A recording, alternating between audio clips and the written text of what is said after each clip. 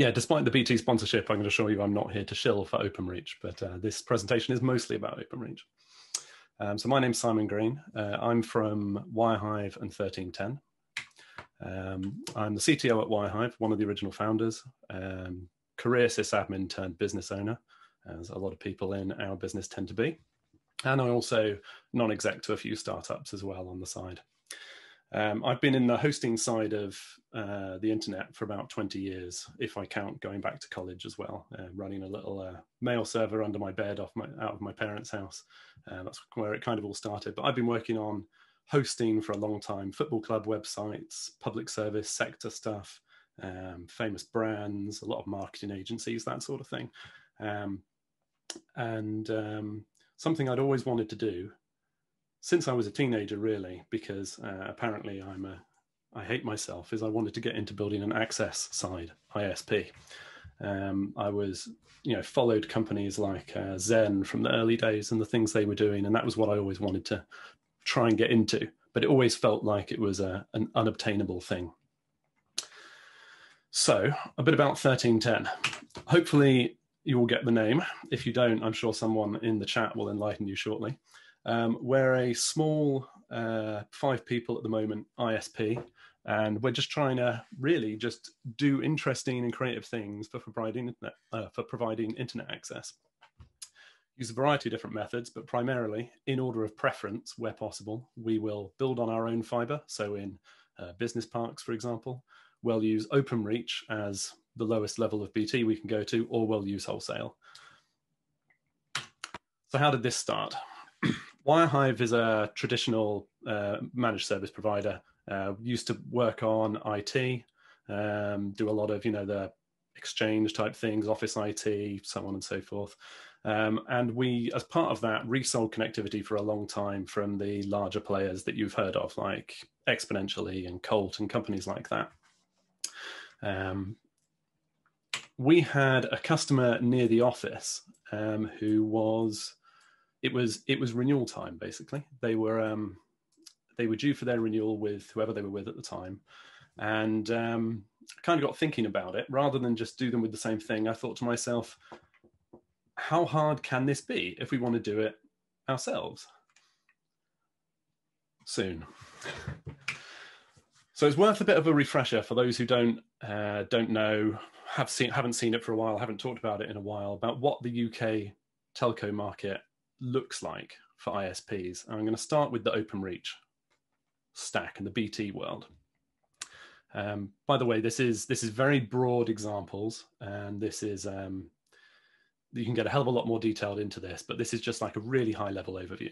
You've got the layer 1 people at the top, like Openreach, who provide to the likes of BT Wholesale, TalkTalk, and so on, who in turn sell to the likes of BT Retail and all the other high street ISPs you may have heard of.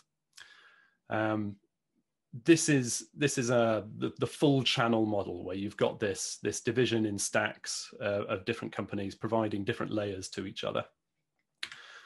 The third type is you've got a nationwide direct type business. So Openreach sell their infrastructure to TalkTalk, who sell direct to the consumers. And you've got a few players who do this sort of thing. This is how Sky operate as well. And then you've also got the flip side of that. You've got companies like OFNL or Surrey Hills or people like that they're putting fibre in the ground, building an Openreach alternative, creating a wholesale network on top of that, and then selling that in a resale way to high street names who can then sell it to consumers. So you find some small independents as well in this branch here, as well as some of the big aggregators like Virtual One and companies like that. And then lastly, you've got the completely vertically integrated people like Virgin Media and GigaClear, who put their own stuff in the ground. They will also potentially sell it to wholesale, but they will sell all the way through to end consumers. This is also where you see the likes of the smaller startups in places like Scotland and Wales and the Midlands and stuff, where B4RN and companies like that who are challenging what's already there and putting their own stuff in. So there's a lot of different shapes of ways that you can get into the market, a lot of different entry points. Personally, I think actually the UK has a very capable and flexible telco market. There's all sorts of things you can do. There's a lot of regulation that allows you entry to different points, as well as allows you to do your own thing at different points. It's pretty good. The further up that stack you choose to go, I guess you could say the more difficult your job would be, depending on your perspective, but also the more, excuse me, the more control over what you'll be able to do as well, because you've got lower level access to things. It's a bit like, you know, working your way down the OSI stack. I guess you could call it the BT stack model, right? Our Openreach specifically, it's a pretty unique business in the UK, not because of what they do. There are other businesses who run infrastructure in the ground, but they're part of BT, we're part of BT, are part of BT, etc. BT Group, but they get told basically by Openreach, these are the things you can sell, this is how you will price them, and this is who you will sell them to. And it creates a very level playing field for people who want to engage with them. They are a bit of a gold mine if you can figure out how to tap it, what you need to do. The work that Ofcom did, I believe, was a brilliant thing in creating this situation. Our day one principles, what we wanted to do as 1310, was go as low level as we could at any point in time, you know, based on the knowledge that we have, what we're physically able or have the capacity to do. We wanted to keep going as low as we could. Now, that didn't mean we would hold ourselves back because we didn't know how to do something. We might use outsourced people, or we might just not do something because it's too difficult or we don't understand it yet. But we always wanted to keep trying to channel down as far as we could. Hard mode, I guess you could call it. We want to scope quite tight. So we'll come up with a design. This is what we're going to build. It's going to deliver to these specs. We're not going to overbuild this with huge quantities of big iron providers all over the place when we don't need it. Not going to overcapacity it. We're also not going to overfill it. We're not going to allow something that we've scoped to be this side to go beyond its means. And we also didn't want to do something the same way that other people are doing it just because that's a tried and tested method. We didn't want to be me too about it. We're doing our own thing. So, oh, and also, I haven't got it in the slide, but we also decided not to go the investment funded route. You know, we could have come up with a plan and gone on to investors, either local or angels or the like, and said, we want to do this thing in this area. Please provide us the capital to go and do this. We wanted to be able to do it at the start in our own time without any external pressures on us, so that we could take our time exploring it, find the optimal paths through. We're in quite a privileged position because I can lean a lot on the existing business, which is Wirehive, for some existing networks. So we didn't have to start from completely the ground up. We had things like a trading history and so on, but I will come on to that sort of thing later. So step one, become an Openreach customer. The first part of that is getting someone to reply to an email or pick up the phone, which is pretty challenging. But if you just keep trying, you will eventually get through to usually the SRM team, the sales relationship management team, but you get someone to respond to you. And then this word here, establish, is a word that you'll come across a lot when working with Openreach. But once you understand what this means, this magical word, then you're rolling. Dealing with Openreach isn't actually like any other business that I've dealt with before. It's as if you always had a right the whole time to deal with this company, but you'd never muttered the correct incantation in the right direction and suddenly started working with them. It's like they are just sat there ready to use. Establish in Openreach terms means make someone Openreach actually start doing a thing to provide something.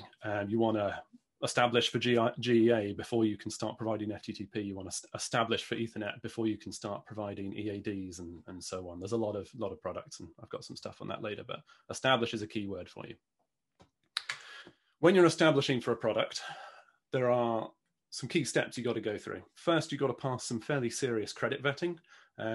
I don't believe they put these things in there as hurdles to stop people from doing business with them. I think it's simply that they are a business who's geared up to deal with a certain size and scale of customer, and they don't have, at the pricing that they're selling and so on, they don't have the capacity and the processes and the relationship people and so on to deal with, I'm going to say time wasters, but I don't mean it that way. I mean, you've got to know what you've got to be established as a business for Openreach to enjoy dealing with you, I suppose. So you've got to pass some fairly serious credit vetting. They may ask for deposits or prepayments. It's usually about £10,000 from what I found from speaking to other people. It's around that. And that would be a prepayment that has to be spent within your first year. And it's like a commitment to do business with Openreach, essentially. You have to provide growth projections on the products that you want to unbundle, establish with, sorry. So this is how much I intend to do in 3 months, 6 months, 12 months, 2 years, and so on. I believe that then feeds into their product development side so that they can make sure they have capacity. They interestingly, in the T's and C's, I believe they have penalties, or certainly you're in breach if you go under that, but also if you go over that. So if you say you're only going to order 10 lines, but you order 1,000 lines with them, well, you'd think that would be a good problem to have. I guess they're thinking about capacity. You just have to tell them in advance, but you can maintain that.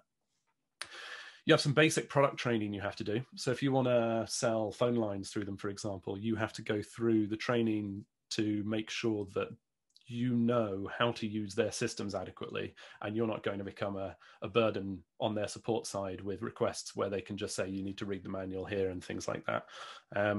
Most of their products have that basic product training requirement in them, and you've got to approve it. You've got to prove that you can pass various things. That's in your spreadsheet of tests. And then you place an initial order. Some products, like LLU, need you to place an initial order as part of establishment. It's like the final step. Whereas other products like GEA, for example, that doesn't need you to place an order. You're established, and then when you've got a customer, you can place it. LLU also, on top of this, requires some fairly steep insurance. I think you need £10 million of public liability insurance. You've got to attest that your engineers are sensible and aren't going to, go take a hatchet to the exchange and things like that. There are quite a lot of products available through Openreach, and this list is the result of a quick skim that I took through the product section of the website to give you an idea. All of these have detailed price lists going down into crazy detail. For example, on LLU, it tells you how much per meter the floor space is and the air conditioning cost is, and how much your power is in different ways and things like that. There's a price for the door on the cabinet. There's a price for a different type of lock on the cabinet. Pretty much everything you can think of, they've thought of, and so there's a price for it. You can think of each product, or certainly each product set, a bit like its own mini business. You need to enable for each product set separately. Most of the people on the Openreach side in these departments that I've spoken to, they don't really seem to know much about what the other departments do necessarily, unless they have to interact with them. And a lot of departments as well, they don't self-identify in the way that Openreach pitched them externally. So you could phone a phone number that the customer support plan tells you to call, for example, end up speaking to someone, and they will identify as something else. And you'll have to talk about the specific thing, not the product name, or you just confuse them. There are some very, very niche departments that you end up encountering.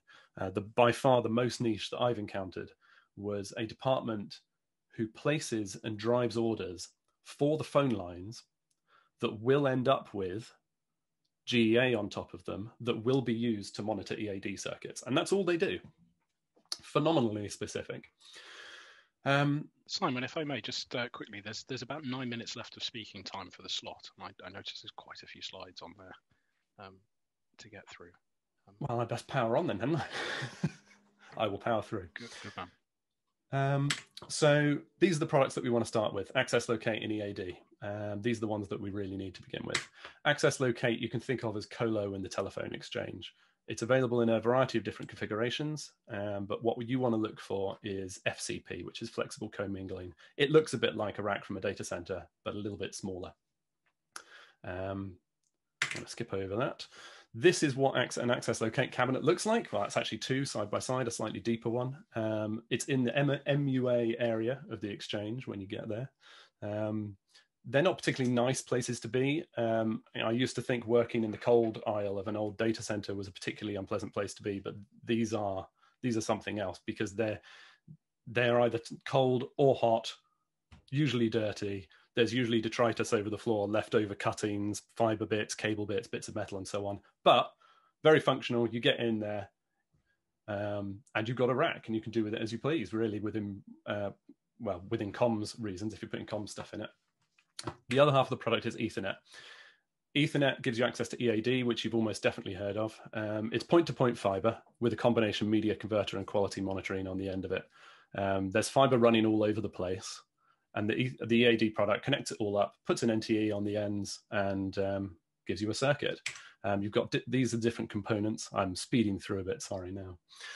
These are different components. This is what an NTE chassis looks like. You've got these nodes in the ground with fiber, which are dotted around all over the place.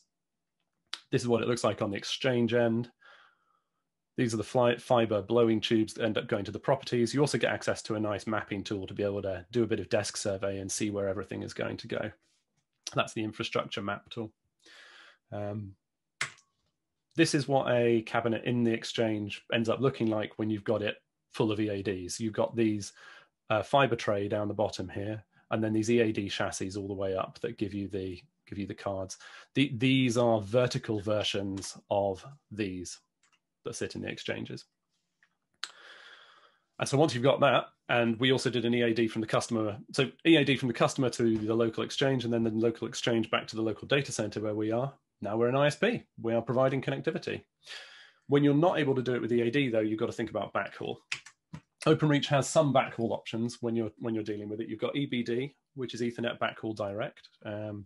This is an example snippet here that I generated, but all the exchanges have two or more, well, most exchanges have two or more locations that you can backhaul to with EBD. It does have a version that allows you to hop through exchanges as well. You can also use regular EADs if you're within range of the exchanges, or OSA, which is their WDM product. Also, there are other providers available around the exchanges. You've got them in and adjacent to. There are ways of connecting to them. I'm not going to go through the detail on this slide, but feel free to download it from the UKNOF website. But you can connect out to Zayo and SSE and then use them or similar and use them as backhaul if you like. Backhaul is the biggest challenge when you're unbundling exchanges. We chose ours specifically with backhaul as the primary consideration because it is a bit of a pain. They're not like regular data centers. As we were in the exchange, we also obviously went for the GEA products, FTTP and FTTC and so on. GEA, Openreach GEA is a fantastic product, and not a lot of people realize that it is pretty much a reference implementation for the standard TR101.